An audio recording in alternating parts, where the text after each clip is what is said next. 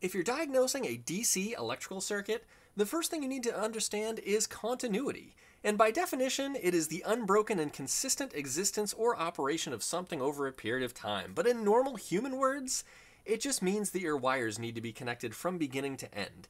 And if there's a break in that circuit, then it doesn't have continuity. I built this circuit with a variety of different problems in it, and we're going to go through step by step, checking continuity, and hopefully giving you some tips and tricks to help you diagnose your own circuit. Now the first thing you want to do is get out your multimeter and set it to ohms.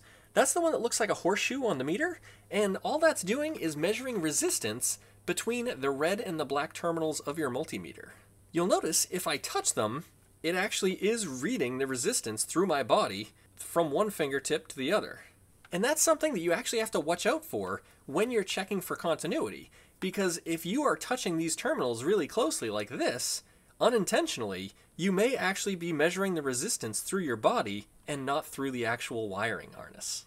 Now, if you're going to be checking continuity through a circuit, make sure there's no power going through the circuit, because you can't check resistance if there's power going through it. So we have to set this to volts DC, and then we'll take the ground terminal and pop it on the ground side, and the positive and put it on the positive side. And you can see there's 12 volts at this circuit breaker. So this is powered up right now, and we need to remove that power. So I'm going to remove it. I'm going to take off the ground too. Now the ultimate goal here is to have power go through the circuit breaker, through the wires, all the connectors, through the fuse, to the switch, through the flasher relay, and to the light bulb. And the ground is obviously on the opposite side. And that will light up the light bulb like you just saw a moment ago. But if there are any breaks in the wires, then that is going to obviously prevent the electricity from flowing through to our light bulb and lighting the light bulb up. So let's start with the circuit breaker. Now by looking at one of these circuit breakers, it's actually really obvious that there's no power going through it, because you can see the reset button. So if we do this, then the power connects from this terminal out this terminal. But let's prove it with the meter.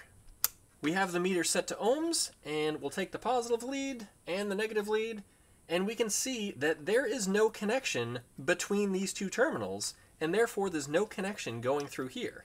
Now if we reset the circuit breaker and test it again, you can now see that there is continuity through the circuit breaker. So now we know with the circuit breaker turned on, there is power coming in and there is power on this terminal. So let's follow the power out maybe to here, and we'll see if there's power here.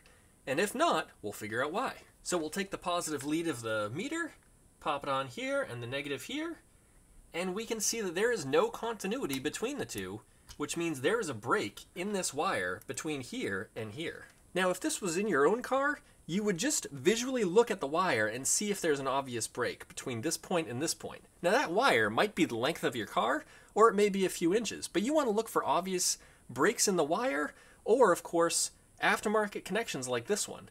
This is a butt connector, and we're going to start there and see if there's a problem under that. If you do find any kind of connections that don't really belong in your circuit, a quick and dirty test is to just pull on them from each side and see if the connector falls apart.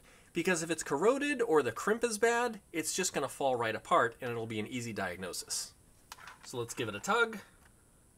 And voila! The connection is not good at the butt connector. It is crimped on both sides, but there's no copper hanging out of this wire, so the power is probably only going from here into this connector. Let's check it out. Okay, so there is continuity coming out of this terminal, going through the wire and into the butt connector, but it's obviously not going out the butt connector further down the circuit. Alright, so in the interest of getting things done, I got an uninsulated butt connector, and then I got some shrink tubing. So we're going to pop some on here and see how it looks. Cut the wire a little shorter too.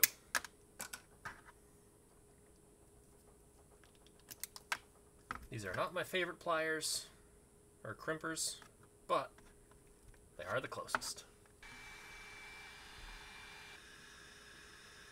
We now have the new butt connector in here with a nice shrink wrap, and we are going to test for continuity again and make sure it is working. Alright, so we have continuity through the circuit breaker, and then of course we have our new butt connector, and that is allowing the continuity to continue all the way up to this terminal. So let's go to the next part and see if we have continuity there, which is this fuse. And it looks like we do.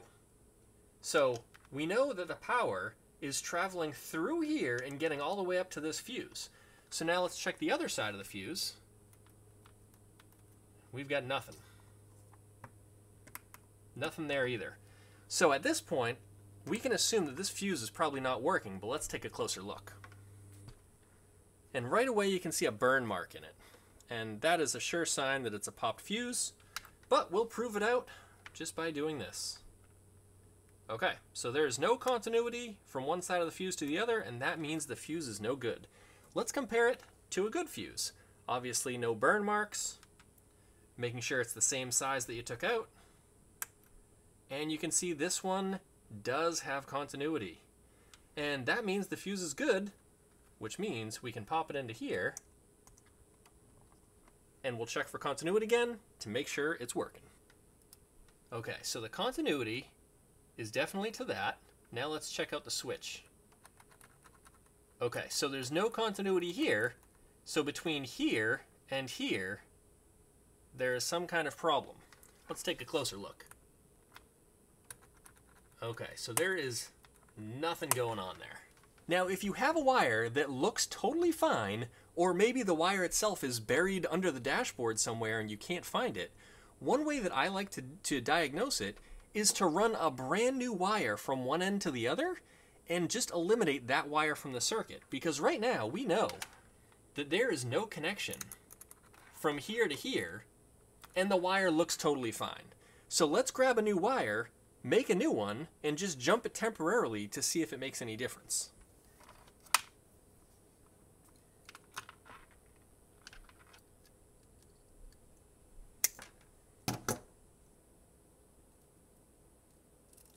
So I've now made a new yellow wire to replace the red wire, and we're going to prove out that one has continuity and one doesn't once again.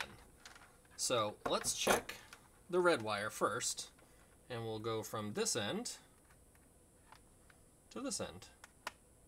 And there's nothing. So now let's try this one. Okay, so it is a continuous circuit from one end to the other, and this one is not. Now, if you can actually get a close-up of the wire and examine it and make sure the ends are tight and then go over kind of every inch of it to make sure it's okay, you may find that the wire itself is broke on the inside of the insulation, or maybe a mouse got into it or some sort of critter and ate away the wire. And that will obviously cause a lack of continuity in that wire. So let's replace this yellow wire in the spot of the red one and see what's next.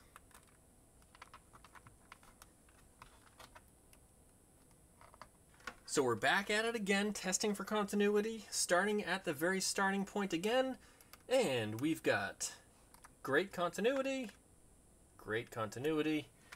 both sides of the fuse are looking good. This terminal has continuity all the way up to this. And then, of course, the other side of the switch does not have continuity until it's turned on. So let's turn it on. And it does. It's got continuity. So we are perfect all the way up to the switch. So let's creep up to the next component right here. And we've got nothing. Okay, so there's no continuity